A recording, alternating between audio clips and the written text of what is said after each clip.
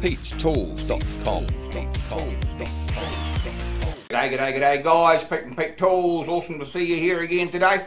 Hey, you fellas ever been welding and then all of a sudden your wire gets stuck in your liner? It'd be a right pain in the arse, and sometimes it's really hard to get out as well. This video I've just got a couple of quick tips what I do to get my wire out when it's stuck. Anyway guys, same as usual, you like my videos, subscribe, drop me a like, drop me a comment, come say g'day at pete'stools.com, and let's get into it, eh? So here's my MIG guys, it's just a Chinese Mig Welder, 250 amp, it's an inverter type, but every now and then I get an issue with my wire getting stuck on the liner, and 9 times out of 10 it's because of the drive rollers here. What happens is it puts a little kink in the wire. I'll show you. There you got your wire running through there. It puts a little kink in the wire, not a big one, just enough to pull into the liner. Once you get it past here, it's almost impossible to get out of your gun. And I've spent bloody hours trying to get this stuff out and I couldn't figure out how to do it. So in the end I have to disassemble the gun. I'll show you how to do that in a minute. But why sometimes you get a little kink in your wire is because your wire tension's not right. Maybe it's too much or it's too little. If it's too much, it's squashing your wire and it may break and actually go into, force itself into the liner here. Or if it's too little, it could spin on the top and actually take little chunks off your wire and jam it in the liner as well. But I've got a video on how to set your tension, so check that out in the description below. So what we'll do is pull the gun off this machine and I'll show you how to get the wire out once it's stuck really fast in your liner. I'll show you what I mean guys. When I pull the trigger, this will actually spin and it won't turn the roll, because what it is the liner here is jammed up. It's got the wire in it and the wire must have a kink or something in it and it's jammed in the liner. Anyway, I'll show you. See that? That's spinning, that's not moving, and you can actually hear it. You listen to it, you can hear it scraping. So we've actually got a stuck wire in the liner here. So the only way to do that is to pull the thing to bits like I said. So let's go and do that, eh? So because the wire's stuck in here guys and it won't come out now when I push the trigger on the gun. Can you hear that? It's just scraping. So what we're going to have to do is take this off. But sometimes when you get it really jammed in there like this is, it's pretty hard to take this off. So you will undo it and you give it a bit of a yank. And either a little bit wire will come back from the torch or a little bit will come out of the machine, hopefully. So sometimes you've really got to yank it to get it apart. So just undo it like normal guys, like so, and then try and pull it out because the wire's stuck in there. There we go, we've managed to pull it out a little bit like that. Can you see the wire in there guys? So what we need to do is just cut it off, because you're not going to get that much movement out of it.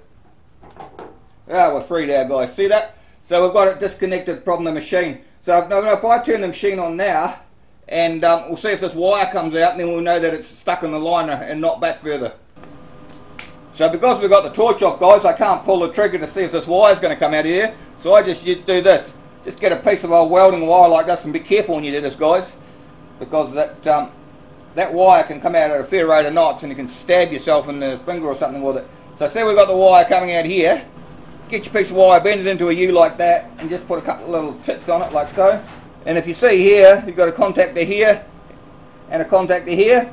Just put these 2 bits of wires in there and just make it short. But keep your fingers away from this wire. And then we'll see if it's the drive rollers or we'll see if it's stuck on the liner. Here we go. See that guys? So it's obviously the liner. We're stuck on the liner. So we're stuck on this end, and then we're stuck on this end as well. This end won't move either. See that? It just won't come out. You can hear it slopping around inside the gun. It's moving the gun parts. So what we have to do guys is actually pull out the liner here. So to do that we have to lay the gun out flat. So I'll just drape them over this end of my table here. So I've got the gun running flat that way. So what we'll do now is just grab the liner here and pull. And the flatter you got it, the easier it should come out. Ooh. It's easier said than done, Pete.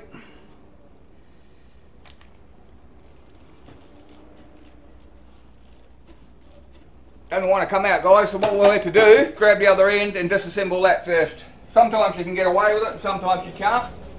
Sometimes you can get away with not pulling this end to bits, but other times you can't. Just depends where your wire's stuck, so obviously we have to do it this time. So take your nozzle off guys, and then take your contact tip off.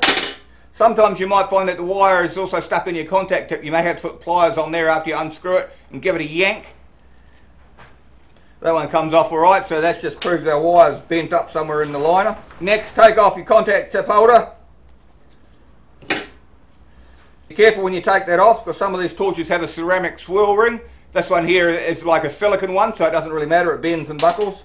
So take that off.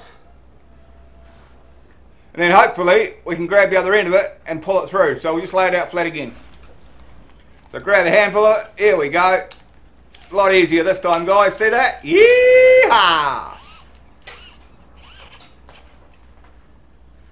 There we go, there's our wire stuck in our liner.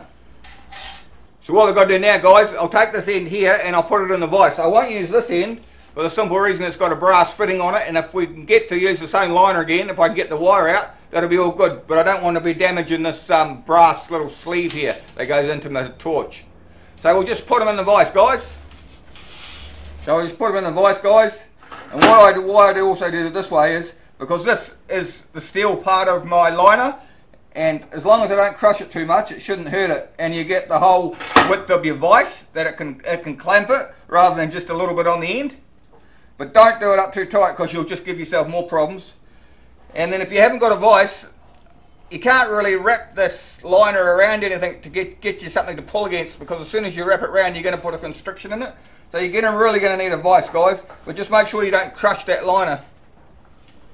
Right, grab a pair of pliers. So we've got to be able to get some purchase on it now. That's got a kink in it somewhere in this liner. I'll straighten it out a bit more. You can hear it coming.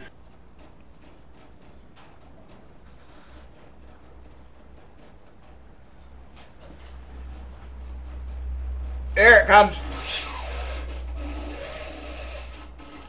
Yeehaw! And that was stuck in there.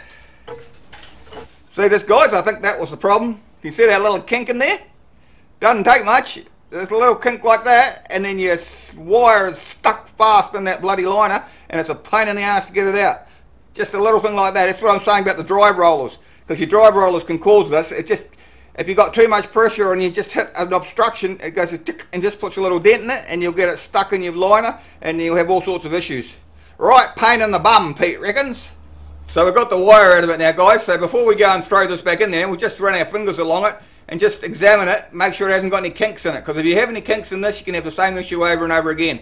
And the price to replace one of these is 2/5 of bugger all, you know. So sometimes it's just easy to chuck a new liner in. But sometimes you're in the middle of a job and you're just nowhere near a store or whatever. So you just make do with what you got. Well, that's what I do anyway. So we'll just, if you just run your fingers along it like that, you can feel if there's any kinks in it. Feels there's a little bit here, but we'll probably get away with that. And then we come up to the insulator bit. That's pretty good actually. It must have just been that one kink in the wire. So we won't reassemble the gun end just yet, guys. What I'll do is I'll feed that liner back in here, and then we'll put it onto the welder, and then we'll run some wire through, and then I'll put the fittings on the end of it. That way we'll make sure we haven't got any more snags. So I'll just get this started, just the same way as we pulled it out. I'll go down until I can't go down anymore, and then I'm going to have to straighten out this lead again. Oh, I might get away with it. Oh, it's getting tight here. Yeah, I'll have to straighten that lead out again, guys. That's how important it is to keep the lead straight. See the difference? Just straighten it out and it goes straight down. Yeah, Grandma. Alright, now if you've got a plastic or a brass nut thing that goes over there, put it over there. Some do, some don't. This is just a plastic one. I just do it finger tight like that. No worries at all. Right, so we've got our liner back in. So we'll go and hook it back up to the machine now, and we'll run some wire through it. So remember before, guys, how we tested that switch with that bit of wire that I made up? Well, we've still got the wire hanging out of it here. So all you do is just put your wire back into your torch lead like that. Push them in there like that. Push them in and screw them up again. Turn your machine back on, pull the trigger and wait for your wire to come out of here. Remember, we haven't reassembled this head yet.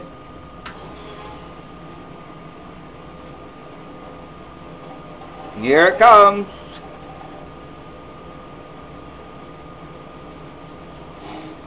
Yeah, not stuck anymore. Beautiful. Now we'll go and reassemble the head. So guys, all that's left to do now is reassemble the head. Just cut that wire off a little bit so it's easier to handle. Remember to put our contact tip holder in first.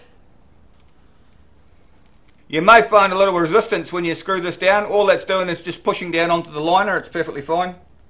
Just tweak them up a little bit. Once again, put your gas ring on. Depending on your gas ring, if you've got a ceramic one, it may not fit over your holder, so you have to put the ring on first and then your holder. But mine's a silicone based thing, so it stretches. Put your contact tip in. Before you do that, just make sure it's clear. Look down it, make sure you can see daylight through it. I don't know if you guys can see that. Just tweak him up a little bit. Put your gas nozzle back on. And Bob's your wombat. No more wire stuck in the liner. Yee-haw! Anyway guys, that's about it for the day. Same as usual, you like my videos, subscribe, come and say g'day at pete'stools.com, drop me a like, drop me a comment. If you're interested in seeing what I find in some of my dumpsters in my day job, check the links below and I'll put some links there to some videos of some treasure that I've found in my dumpsters. Anyway guys, have a great one. Bye. pete'stools.com